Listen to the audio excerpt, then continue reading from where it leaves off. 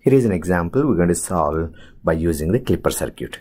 So here the input voltage is 5 sine 1000 t. Input is varying from positive 5 volts to negative 5 volts. So peak to peak value is 10 volts. Always remember, draw input waveform and output waveform one under another one. I would like to see at least one waveform. If you can do two waveforms, that would be good. So here this is my input voltage, which is V input, varying from positive 5 volts to negative 5 volts. Okay, so the question here he's asking about, draw the input and output waveforms. Okay, that's what we're doing. So at one point we have to assume this diode is acting like a closed switch, because we know that, I mean, during the negative half cycle current is going to go in the reverse direction, right? So this is positive and negative. Let me take this as I of t.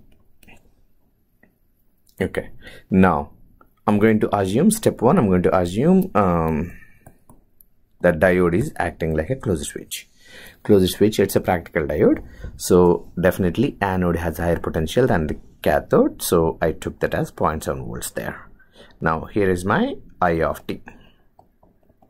Okay, now I'm going to apply KVL in the loop. So apply KVL in the loop. If I apply KVL in the loop, I'm entering the positive terminal, so take that as a voltage drop. Vn, that's a voltage gain. Basically resistor always consumes energy, so you can take this as a voltage gain, that's a voltage drop, it doesn't matter. But when you're entering positive terminal, take that on one side, entering negative terminal, take that as another side. Okay, so we are entering positive terminal, take that as positive value, entering negative terminal, take that as a negative value. So Vn plus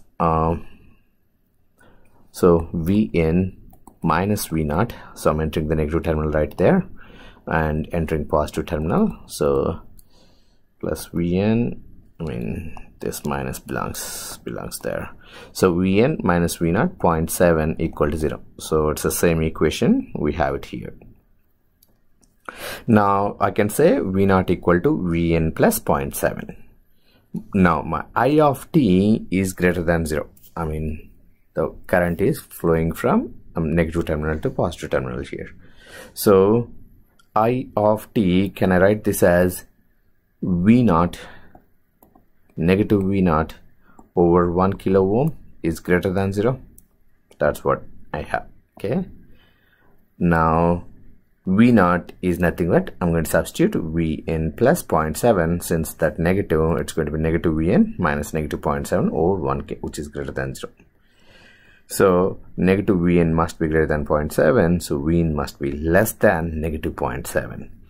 So if Vn is less than negative 0.7, my output is going to be V naught or Vn plus 0.7. So Vn is less than negative 0.7. Negative 0.7 is going to be somewhere here.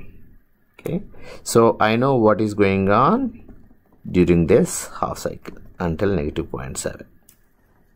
Now we'll look into the positive half cycle. So assume that the diode is acting like an open switch.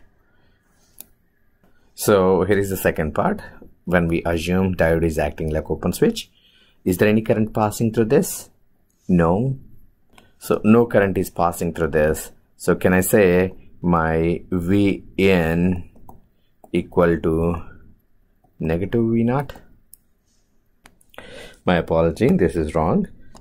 So here what's going on, since there is no current passing through this, no current is passing through this, that's 0 ampere, 0 milliampere, so no voltage drop across 1 kilo ohm, so V naught must be 0 volt. So when it's acting like open switch, it must be 0 volt. So when is it going to act like open switch? So it's going to act like open switch when this Vd, voltage drop across diode, must be less than 0.7 volt, isn't it? Vd must be less than negative 0.7 volts, then it will act like a open switch. So here can I say my VD is nothing but V0 minus Vn. Okay, V0 equal to 0, so 0 minus Vn.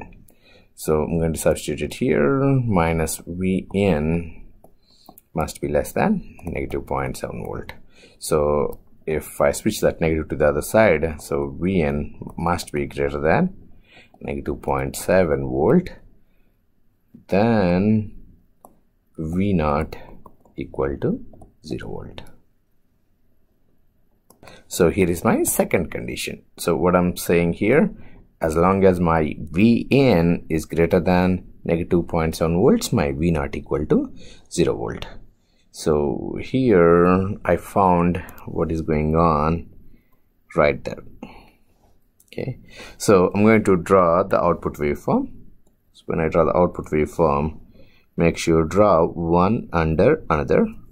Okay, so that's negative 0.7 volts, negative 0.7 volt. It's not bad idea to draw the 0 volts too. Okay, that's 0, 0, negative 0.7, negative 0.7, 0. So these are all dotted lines. Okay, showing you exactly where is our input is. Now we can see up to 0.7 my output is going to be 0. So that's what we calculated. So as long as Vn, that's not the one we are looking for. As long as Vn is greater than negative 0.7, my output equal to 0. So negative 0.7, my output equal to 0. So I'm going to use different color here. So up to negative 0.7, that's my output. Now after that, my output is going to be Vn plus 0.7. Okay, so after that it's going to be something like this. Now can you guys tell me what is my output, our maximum value right there? That's 0 volts. What is the value here?